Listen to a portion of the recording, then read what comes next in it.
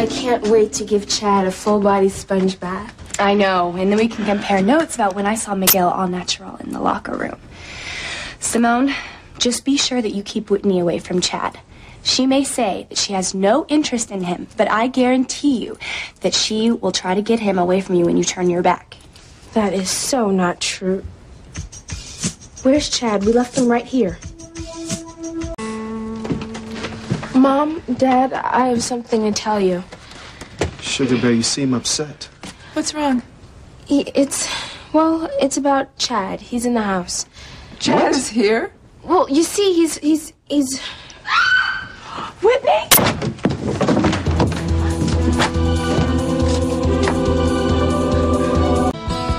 Get off my daughter, you bastard! Daddy, don't hurt him! You think you can force yourself on my girl and get away with it? Hold on. Daddy, please! Everybody get out of here! Daddy, he's hurt! Wait. What is this about Chad being hurt? It's his side! He's bleeding!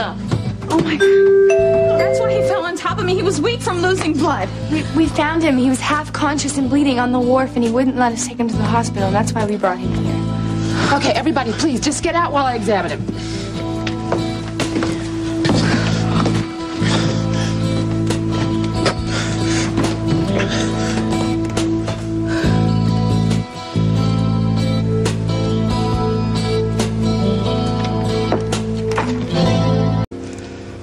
Whitney Russell, I am waiting for an answer.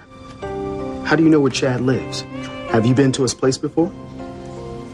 Yeah, Daddy, I have. Prepare to be an only child. Well, I want an explanation, young lady, and I want it now. Mom, when we were visiting Chad at the hospital right after the accident, Jessica was candy striping, and she asked me if I could just go to his apartment and get some clothes for him to wear home. And I said yes. How could I refuse? Chad had saved my life. It was the least that I could do. You're right, honey. I agree with your father. Remind me to get Jessica for trying to play matchmaker. TC, would you go to the hospital and get some antibiotics for Chad? Sure, honey. I'll call ahead and have a kit waiting for you. Okay. Mom, are you saying Chad can stay here?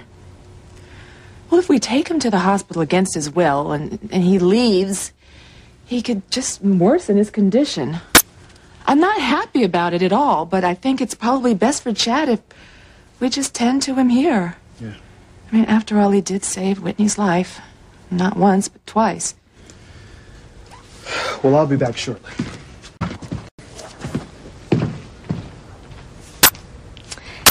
This is my big chance. Now I want you to come help me find something else to wear, because when Chad wakes up, I want to be wearing something sexy and grown up.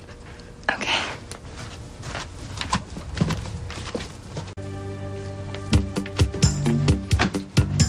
Simone, what is that you're wearing? Oh, it's just another top. Go in there and change into something decent right now. Yes, Mom. Oh, but where's Chad gonna stay once you dress his bandage and put him on antibiotics? He doesn't want to go back to the hospital. And he shouldn't go home. I mean, he'd be there all by himself, with no one to look after him. So you were suggesting that Chad stay here until he recovers? No. I was just saying that maybe... Come on, Whitney. Chad has saved your life twice. We owe it to him to save him. Oh, well, how very altruistic of you, Simone. And how very self-serving. We'll talk about the reason that you want Chad to stay here after you go and change that top.